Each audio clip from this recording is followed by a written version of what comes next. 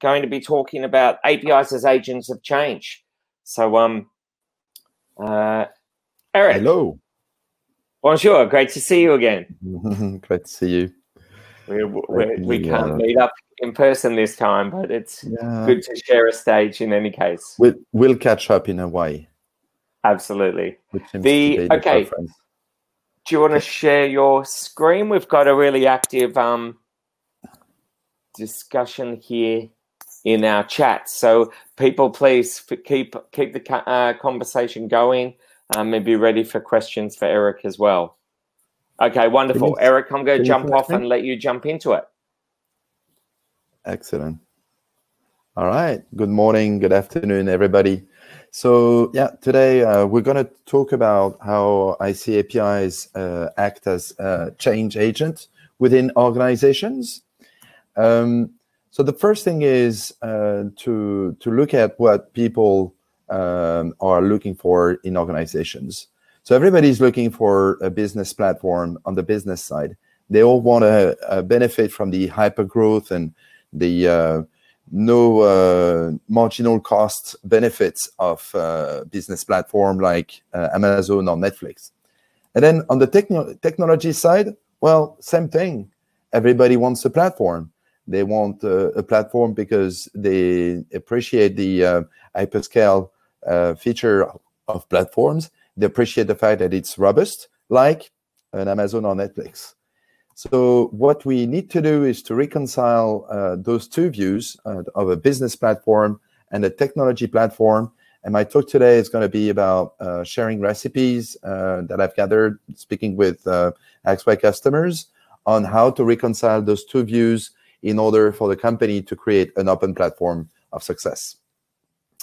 So let's have a look in more details at the two views we need to reconcile. On the left side, we have Clark. Clark Kent is typically a business line manager or general manager, or he works in finance or in HR or in operations. What he cares about is the budget, the P&L, growth, customer satisfaction, cost savings, and risk avoidance. On the right side, we have Superman. We can be the API product manager, the API program manager, or the platform manager.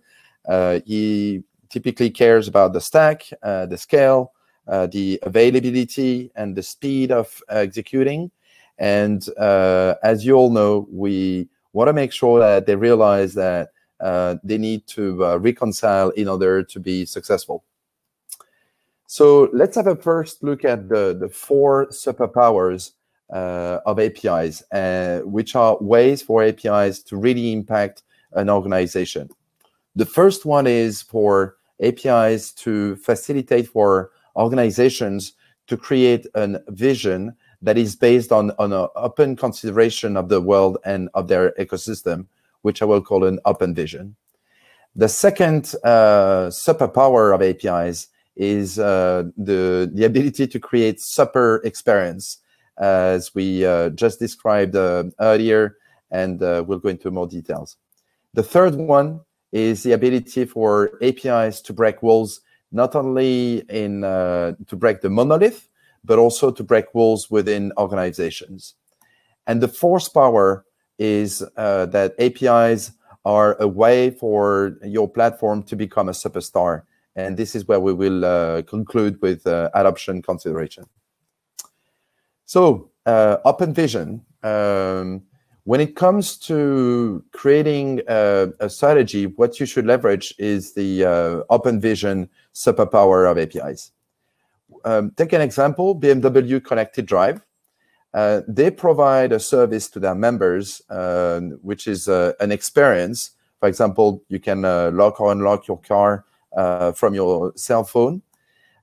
This is something that is enriched with the sensors and devices that are shared with the consent of users to data exchange. This data exchange can also be used in order to enrich the experience that is provided to the members of the ecosystem of this connected drive by providing music, not directly. You know, BMW is not in music, So they selected partners to integrate, like Deezer and Napster, so that they could augment the experience of their members. They also augment this experience with community providers. In case you're a fan of Apple, you can add the Apple CarPlay preparation.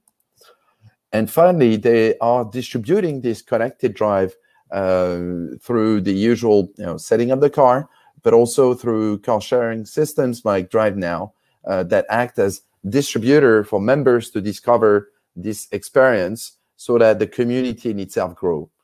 These are the 4 areas that we see in any platform. And I invite you to have a conversation between Clark and Superman on the vision that you want to create for your open platform. And this is a template. Think about the experience that you want to give to your members, starting by what are members in our community. Think about the providers you want to connect those members to in order to enrich this experience through a marketplace. The features you want to leverage from third-party APIs and integrate as part of this experience. And finally, think how you're going to grow your community by leveraging some distributors that can be in your ecosystem, in your industry, or in other industries. So this is a template that typically carries interesting conversations between all the people interested in the success of the platform of your company, and a great note for reconciling these views. The second power is the ability to create a super experience. And this is another area where the 2 concerns meet on the platform. So what do we want to create as product managers? We want to create experience that are linked to moments in life of our customers. So as a product manager, this is what I want to create. This is something that I want to be as precise as possible, given the moment in life of my customer and their journey. So, for example, you take a bank like Sperbank 1. They wanted to create an experience totally differentiated about what happens when somebody wants to finance its solar panel. What they did by leveraging APIs is that they leveraged not only the current situation of their customer with a mortgage API, but also they created a specialized loan API so that the experience given to the end user that wants to finance his solar panel is seamless. This is exactly the kind of experience you want to create as a product manager. Now, for you to be able to create those APIs that drive those experiences, you need to consider APIs as a product. So another discussion between Clark and Superman would be, okay, APIs are a product. A product caters for consumers. They are sold in store, and they are material. Same with APIs, same thing.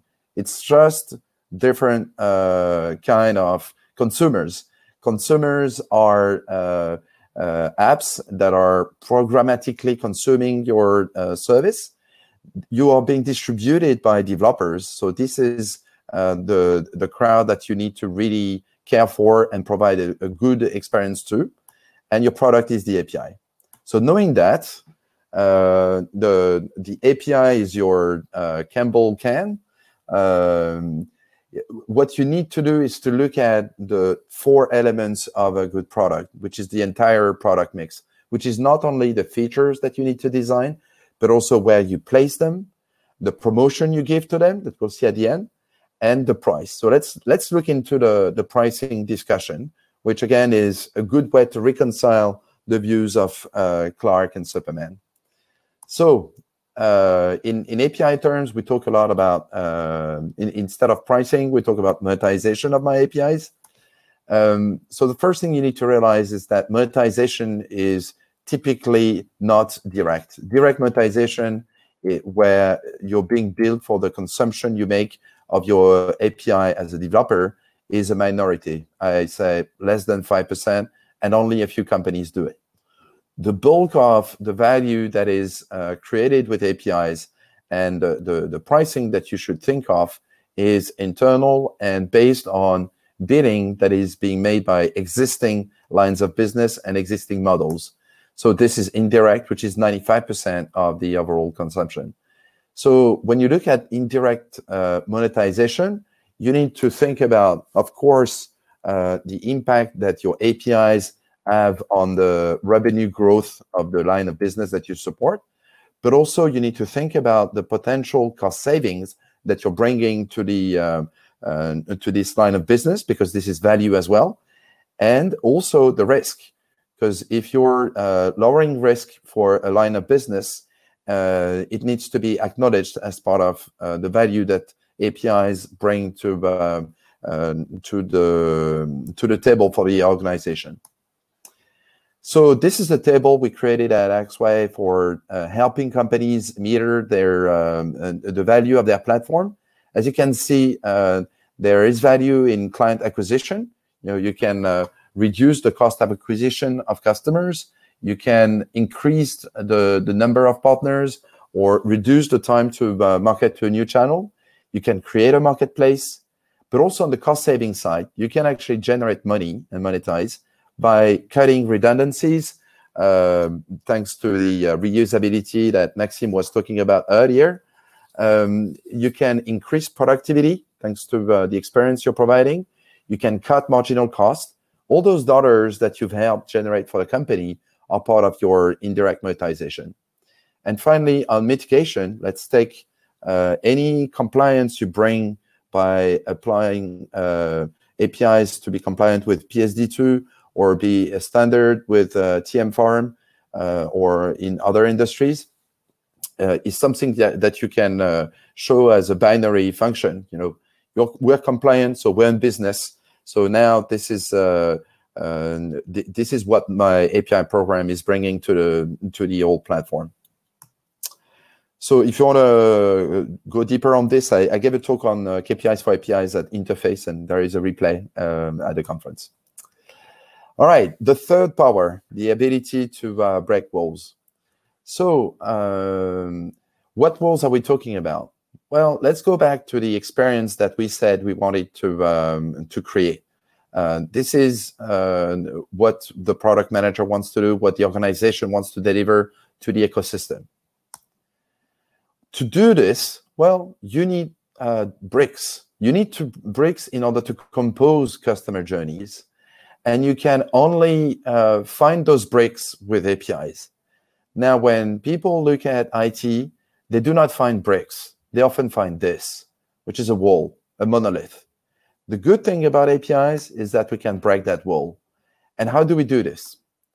Well, the first thing we can do is by unlocking value from existing assets.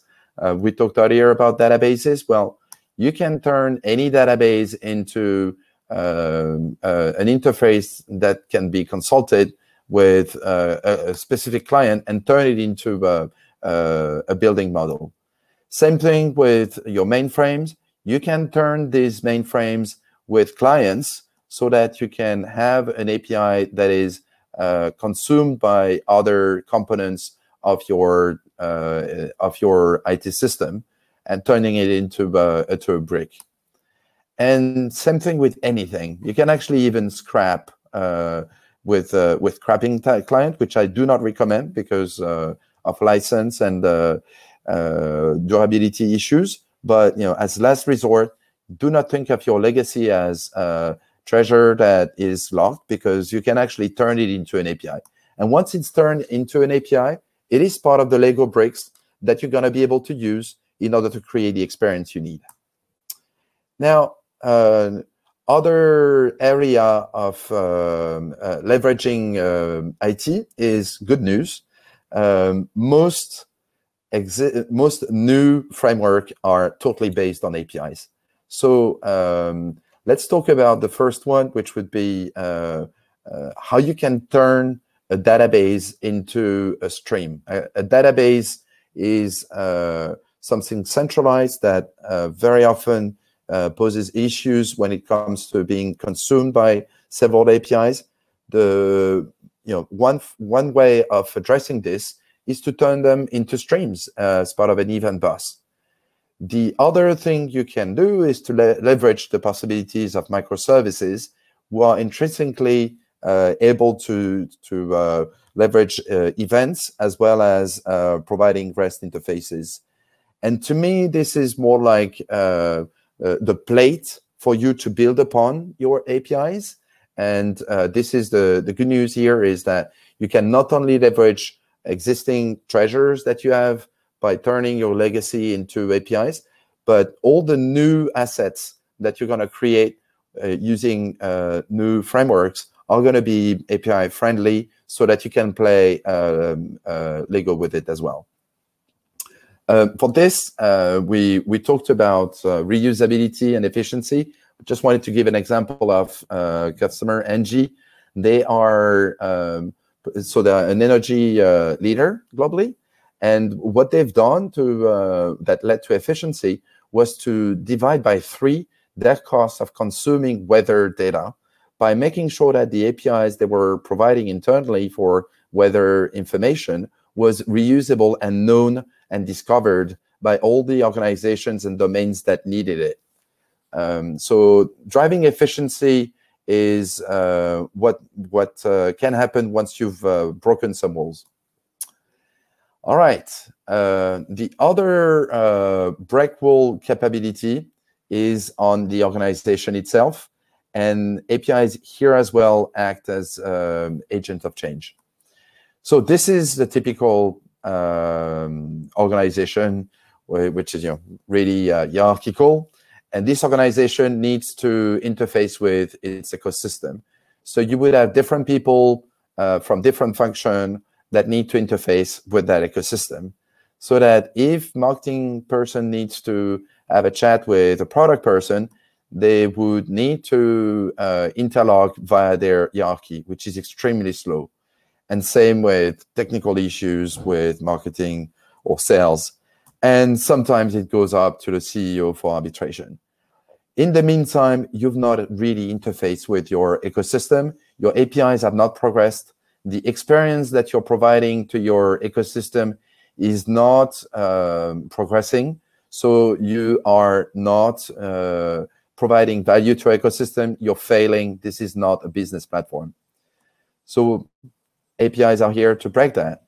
What we see and recommend in more and more organizations is the ability to embed the API capabilities within lines of business with an API product team. So an organization would start with the first API product team that is either financed by the line of business or by IT. And this product team will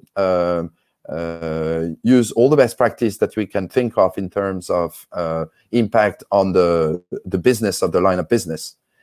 Then you could have another team emerging in another line of business, and they may not be working much together, which we see especially in the largest organization. And this is at that point that you want to start creating a platform team that is in charge of making sure that best practice, security, the design, the portfolio management of the overall APIs, that the catalog of services in place with minimal function at this federal level.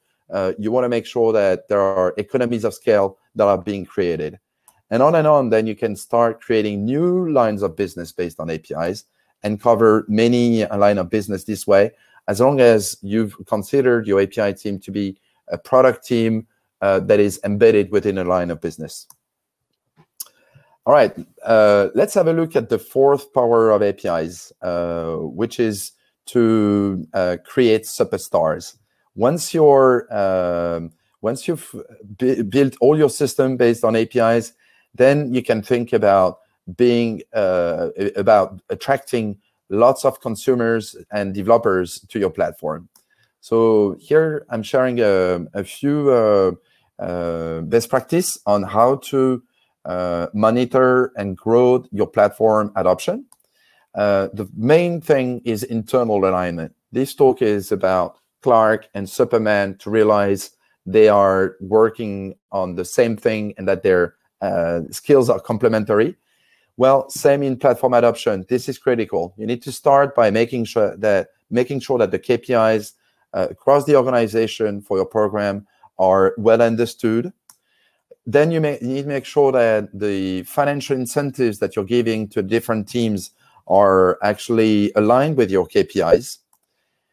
That you create heterogeneous teams so to focus on those API as a product, so that you reach success not only on the technical side, but also on the business side. You need to also make sure that the top management ensures that internal communication on the program that is ongoing for building your platform is consistent and frequent, like every week or every month, top-down communication to everybody in the company on the progress of your program. And finally, most importantly, you need to look for early success. As part of the internal alignment, you cannot consider that you've reached internal alignment unless you've been able to reach some quick wins. Then you can work on your product experience. You need to make sure that the experience you provide is unique. One experience I like is what Smalls did to grow their platform into 11 million Belgian citizens. It's a government platform. What they've done is to take an old previous application and make it mandatory for people to use their new platform in order to attract many users to their platform, which is not something that everybody think about. Make sure that your use case is unique and that everybody has to come to your platform when you want to start the adoption of your platform. In your product experience, you need to make sure that it is designed for developers so that it will be possible to get adoption by developers. And of course, you need to adopt A/B testing for any feature you release. Now you're ready to go for a partner ecosystem. So we already saw that some integrated partners need to be identified and integrated. So you need to do so. You need to also evangelize with your partners. You need to make sure that your community of partners and their developers are all aware of what you're building. And finally, you need to make sure that the experience that you will provide to your ecosystem is consistent, meaning interoperability. And interoperability can be decided based on a common standard like FHIR for the healthcare ecosystem, for example, or open banking in banking. But it needs to be nurtured with a lab and joint experiment before partner services are being released to your ecosystem. And finally, you can start outreaching because everything is ready. You have a product, you have a partner ecosystem. Now you can start marketing to the masses with social and usual campaigns. You can keep evangelizing to outside developers, leveraging the experience you acquired by working with your partners. You need to set conferences. And finally, you need to communicate with your stakeholders so that they are aware of all the progress and difficulties you're facing on your program, and that they stay on board with you when budget time will come. All right, just a summary, the 4 superpowers of APIs. It helps you create an open vision that is shared between the business people and the tech people. Super experience that is incomparable compared to non-API-based experience. It allows you to break walls. So if there is one thing to remember, anytime you are part of an API team and you feel like you're facing a wall, do not forget that you have this superpower of breaking walls on the IT side and on the organization side. And finally, it allows you to be a superstar. And the success of your platform will be once your 2 personas will have reconciled, and that you will be thinking in terms of business platform and technical platform at the same time, using that same language. And this is the kind of language I wanted to share with you today. That's fantastic. Thank you, Eric. How can people get in touch with you to follow up after today? Best Reach is out on LinkedIn? yeah, either on LinkedIn or Twitter. Okay, wonderful. Fantastic. We've had people in the group chat already asking for copies of your slides today. So Okay. really hit a chord there. So that'll be great when that goes up. We are running out of time though, so I won't be able to ask you any questions. But in the chats, there were just some comments on some of the examples that we give and some suggestions there for finding some like more startup examples. So it'd be great to hear your perspectives on some of those discussions. But thanks, Eric. I'll invite you to leave the stage now.